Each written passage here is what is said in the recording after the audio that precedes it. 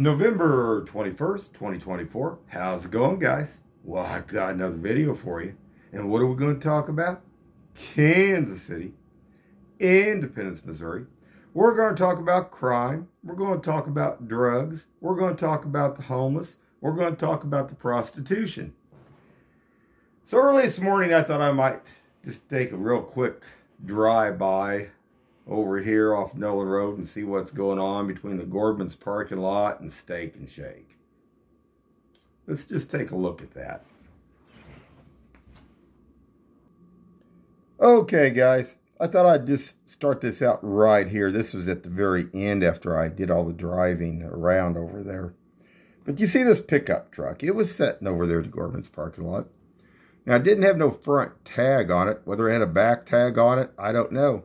We're going to show a little bit more close-up of that. We're going to show Steak and Shake over there. And yeah, over there where they were living over there in that area. A lot more stuff tore out over there. And we had our Asian guy sitting in the Toys R Us parking lot. Right as clockwork.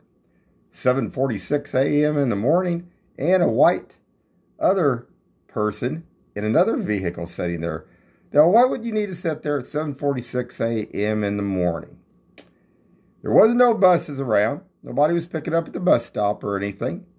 This was just a little bit strange here, but hold on. All right, guys. So the first vehicle I see here, this is in the Toys R Us parking lot, is that Asian gentleman. Always up there. He's up there during the day constantly. This is just a weird thing, man. Now, I think it's got, supposedly, I don't know if it's got, hold on just a second. Okay, I wanted to check that real quick. Supposedly, he's a handicapped person. He's got a handicap tag, Missouri tag on it. And he's got a American flag in the window. Now, what would you need to be doing up there every day at Toys R Us? In that parking lot. Now, sometimes he's sitting over by those other buildings off to the side, kind of like where you go up there where Hardee's used to be. He'll sit underneath that tree and stuff. So, I don't know. That's just weird. I mean, if he was one of these people delivering food or something, you'd think maybe he might be going to McDonald's or Wendy's. I mean, when we go there all the time, there's always somebody sitting there waiting to retrieve the food so they can make some extra cash. But I don't think that's what this is. This is something else, something needs to be kind of looked into. So hold on. All right, so now we see our other two vehicles. All three were sitting in there at 7:46 a.m. this morning. White person sitting in this one. Couldn't really tell what this one is because all the windows are so black you couldn't see through it. It's like solid blacked out on this truck. But we'll get a good picture of that truck too. And I don't think I can see if that's got tags on the back end. But the front end, no, it just had some kind of funky plate on the front of it. And I'm going to show that in a second. But this is 7:46 a.m. in the morning. So hold on. And so many of these places, so much of the glass has been knocked out. They board them back up and then they crawl back through. I can't even imagine what's probably inside these places. They probably peed. They probably pooped inside of them. I mean, who knows? I mean, unimaginable.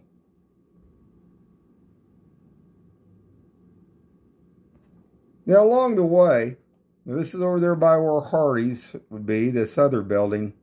This is another one that they've knocked the windows out of. And I wish I could see if I could lighten this up enough to where you guys can see that.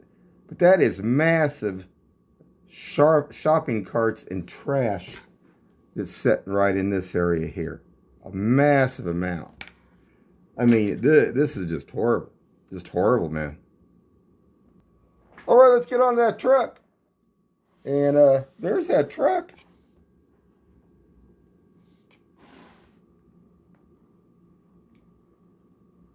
I guess KC Ryder already been over and picked everybody else up, so I know that wasn't a supervisor. Actually, a supervisor was in a pretty nice looking vehicle. But I just made me wonder what this thing was doing there. And then after I drove down the street down there, it pulled out. That's why I was going back down 40. And that's why I knew it didn't have no tag on the front. Now, it might be a Kansas. I don't know. But wanted you guys to see this. This is 7:46 a.m. What would you need to be there at 7:46 in a abandoned parking lot? Look at all this, guys.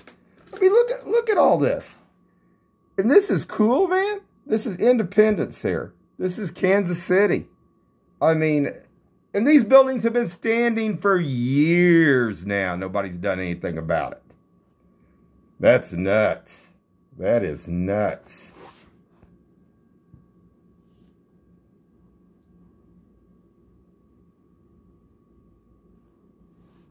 But they deal drugs. They have prostitutes over there. And I'm sure they're trafficking, you know, young people too. Let's see if I can put this deal. I mean, this just still blows my mind.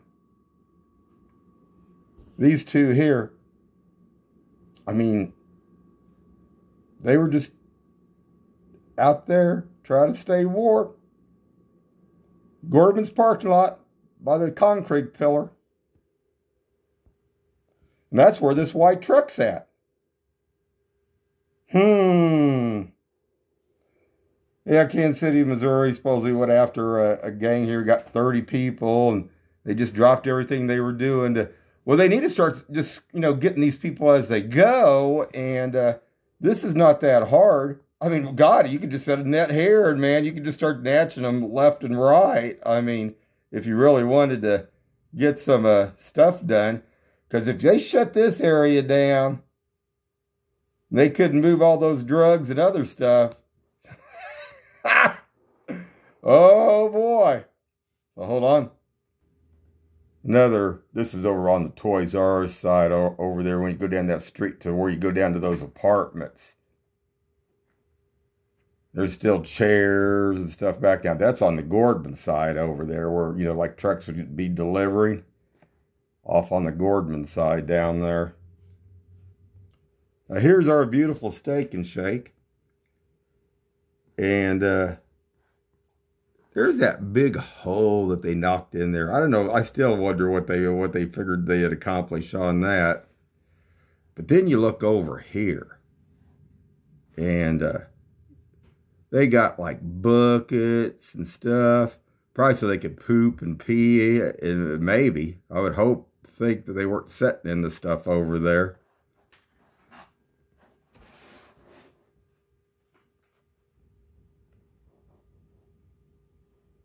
You guys see that?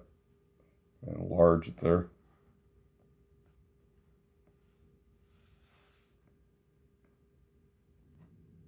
So then I'm coming back, and you see that truck. It's starting to pull out now. Well, I'm sure it was up to no good. I mean, that's all they do. I mean, what would be the point or purpose to be down in this parking lot? Okay, and let's see here. I think I'll move this back.